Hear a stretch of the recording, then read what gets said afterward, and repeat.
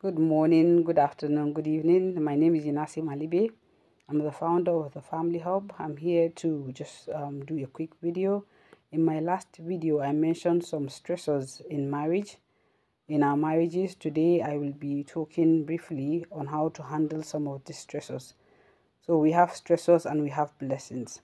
Depending on how we handle those blessings, if we don't use them properly, they can be stressors to our marriages. So when challenges occur in our marriages, we should always ask ourselves, why did I get married in the first place? If your reasons for getting married is mundane, like maybe you got married because of the beauty of your spouse, or because you're looking for someone to pay your bills, or because of the challenges of because of the peer pressure around you, when challenges come, you won't be able to stand the test of time. But if your reasons for getting married is because you want to help your spouse, you want to complement your spouse to birth the purposes of God for your lives, or to birth the purposes of God in and through your lives, when challenges come, you will be able to work together. You will come together and unite and fight and overcome those challenges. So after God, your marriage and your spouse should be your number one priority. So one of the challenges I mentioned was, I said you can be your own stressor. You can be a stressor in your marriage. And how can you be a stressor in your marriage? By being ignorant of how marriage works. By being ignorant of how the marriage institute work. You can be ignorant by being immature, by having the wrong mindset, by having the wrong mindset that maybe you repeat those repetitive patterns that you've seen around you. For example, if you've seen your father or your mother abuse each other, and then you come into marriage with that same mindset, thinking this is how marriage works, without you changing your mindset, without you maybe finding help or learning how the marriage institute works. With that kind of mindset, you're going to sever your relationship and you're going to cause trouble in your home. And also, you can be a problem to your own marriage, to your marriage, by being selfish in your behaviors, in your dealings, in your actions. If you don't factor your spouse and you just act as if you're single, and you just act as if you are on your own and you have the right to do whatever you want to do, that can be a problem to your marriage. And also, unrealistic expectations can be a problem when you have unrealistic expectations, forgetting that your spouse is not God, forgetting that your spouse is not 100% perfect. You come in with unrealistic expectation, expecting perfectionism. We're all working towards perfection. We are not perfect yet. But then you expect your spouse to be your joy giver. You expect your spouse to provide all your needs according to their riches in glory, forgetting that God is the only one who can meet all our needs according to his riches and glory. You put too much demands on your spouse that your spouse is almost breaking, like they are looking for who to help them also, but then you forget about that. And also, you can be a problem in your a stressor in your marriage by ill preparations. If you don't prepare before coming, okay, the thing is, you can't really prepare, but at least have the basic knowledge of marriage by being the right person, instead of expecting your spouse to be the right person. Read books about marriage, attend seminars. You can take courses on marriage, and at least sit down and talk with your spouse before you get married. Know each other's values, know each other's belief system. How does this person believe? How does this person think? What does he think about marriage? What does he know about marriage? And you ask yourself, what do I know about marriage? So you need to prepare before coming into marriage, so you don't end up being surprised when you get in. So, and you also, one of the stressors of marriage that I mentioned, I said children. So children are actually a blessing from the Lord. We said the Bible said in Psalm 127 verse 3 to 5, children are a heritage from the Lord, offspring a reward from him. Like arrows in the hands of a warrior are children born in one's youth. Blessed is the man whose quiver is full of them. So children are actually a blessing in our, they are actually blessings to our marriage. But depending on how we handle them, or depending on how we work together, they can be stressors in our marriage. Your children can be stressors in your marriage if you are not united in raising them up in the fear of the Lord. If you are not united in guiding, leading them, and in bringing them up in the ways of the Lord, they can be stressors to you. Sometimes they might end up resenting one person and loving the other person more, because they think this person is bad and this person is good. There is no bad or good cop as far as parenting is concerned. You guys are meant to work together. If you see your wife, for example, maybe correcting your children or maybe disciplining them, and you don't like the way he or she, if you see your wife or your husband correcting or disciplining the children, and you don't like the way they are going about it, instead of you telling them off in the presence of your children, wait for an appropriate time when you two are together, and then you can sit down and talk. If you have a better understanding of how to parent, you can actually tell them, okay, this is how you do it, this is how you go about it. But don't just start yelling at them in the presence of your children, or yelling at them in the presence of their siblings, or maybe in the presence of other people, or maybe in the public. You start raising your voice at your spouse, or maybe start calling them like negative names, or maybe start yelling at them. It is inappropriate and it is uncalled for. So if you work together as husbands and wives, I tell you, you've solved almost like 90% of your parenting problem. Let your children know that you love each other. Let them see you together laughing. Let them see you laugh, crack jokes with one another. Let them see you laugh. Let them see you making fun of each other in a good way. Like, let them know that you love each other. If your children know that you love each other, I tell you, they won't come and tell this person a different thing and go tell another person a different thing.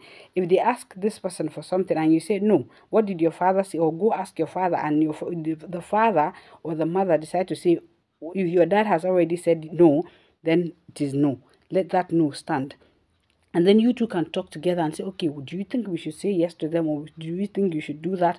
Should we take them out because they are asking to go out, but this person has said no? You can decide to negotiate on your own, and then you can come back to the children and talk to them. Let them know that you are united. Let them know that you people have the same agenda. Let them know that your agendas are united in bringing them up. And also let your children know that let them know that you guys love each other. I think I've mentioned that.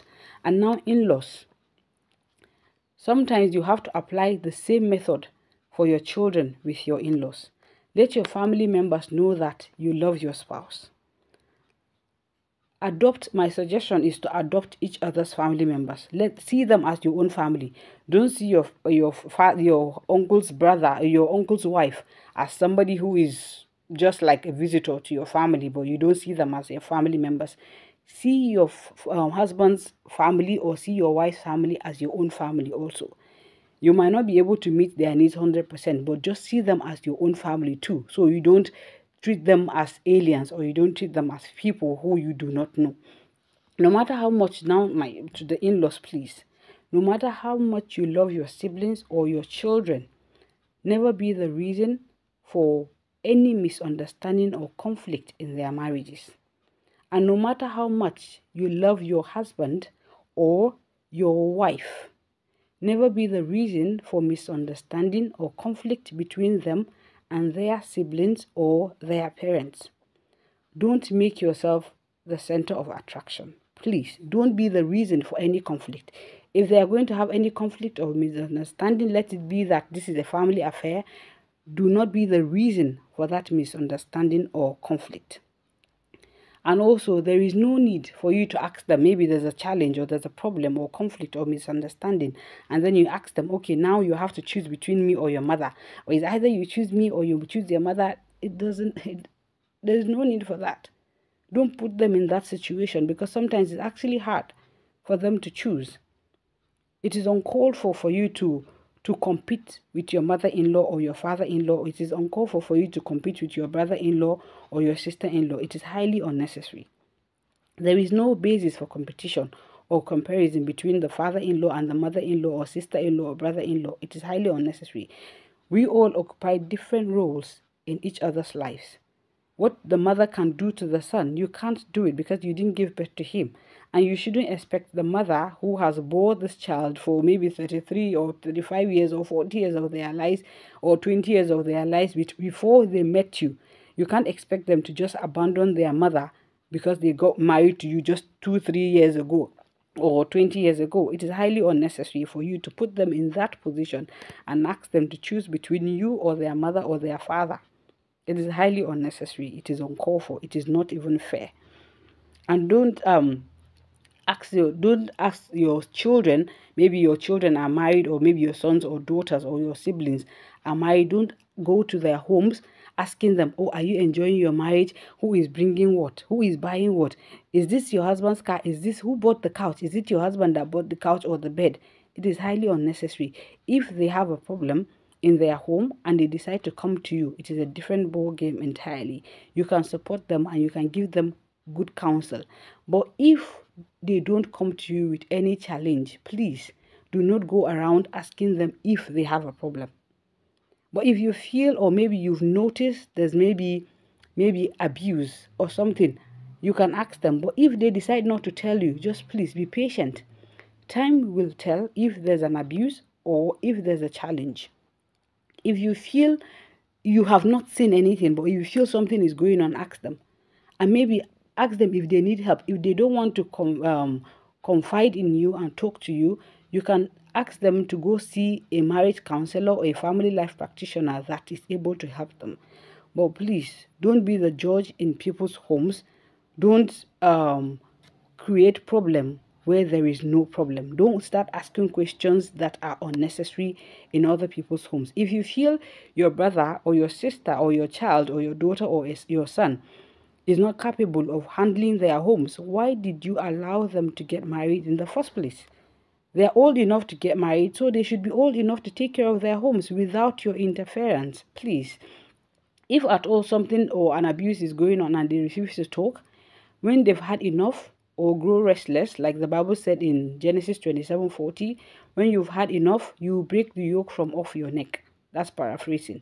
So if they've had enough of abuse or whatever it is they are going through and they refuse to talk to you and they refuse to seek for help, when they've had enough, they will break the yoke from off their necks. But if you can help them or if they need help, you can find a way to help them. But if nothing is going on, there is no need for asking unnecessary questions. Now, finances.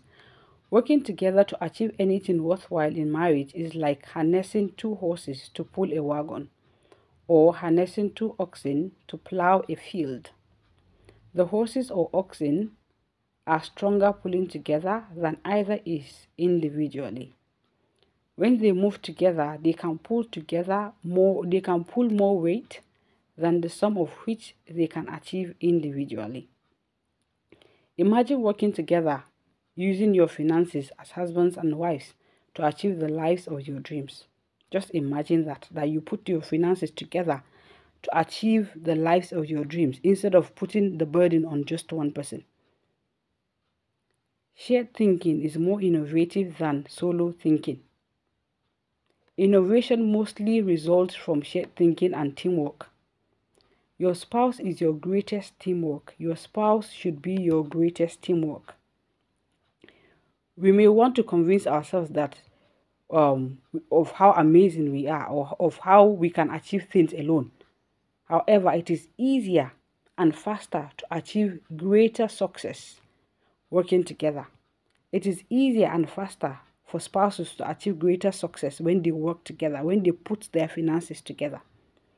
Be emotionally secure in yourself to accept the input of your spouse, because every problem you will ever face in your marriage or any problem you ever solve in your face in your life is a matter of interdependence on each other. It is a matter of interdependence on you both as spouses.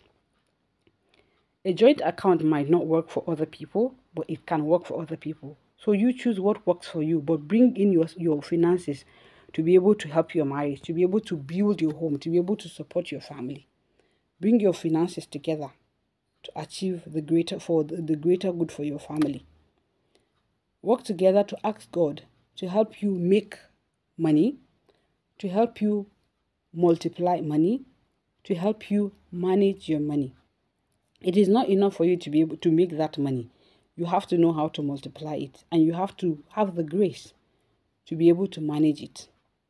So when you come together as husbands and wives, you'll be able to talk to God, and God will give you an idea of what to do to be able to have the family of your dreams. Even if you don't have a joint account, you can put your finances together. You can bring your finances together to be able to achieve the marriage of your dreams.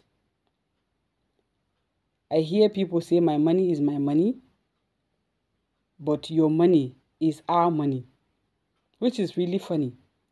Our money, my money should be our money, and your money should be our money too. Instead of being selfish with your own money and then you want to spend the other person's money, bring your finances together and you see how far you can go when you do that.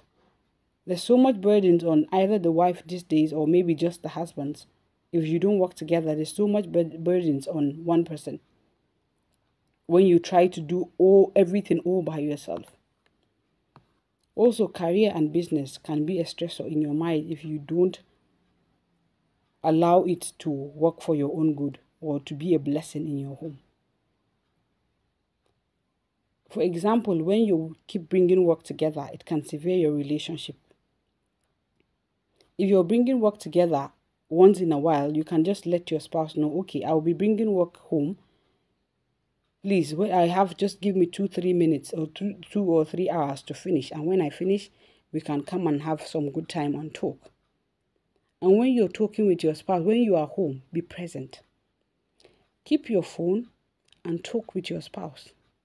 Be present, and at least instead of you being busy talking to people on the phone or chatting on social media, be present and give your time to your spouse. Balance your work and your family life by letting your spouse know your schedules. Let them know what you're doing so they will be able to work together with you and be patient when you seem a bit too busy for them. And the last stressor, like I mentioned, is the devil. But how can we be able to fight the devil? By working together. Instead of fighting each other, let's work together because we are not ignorant of his devices. And we do not wrestle against flesh and blood. We wrestle against the enemies of our marriages. We wrestle against the enemies of our homes. Because the devil is after families. He does not want to see families thrive. So let's come together and work as family members instead of working against each other. Because a family that is divided or a kingdom that is divided against itself can never stand. So if you guys are divided, if your home is divided against each other, your marriage will never stand. So be united.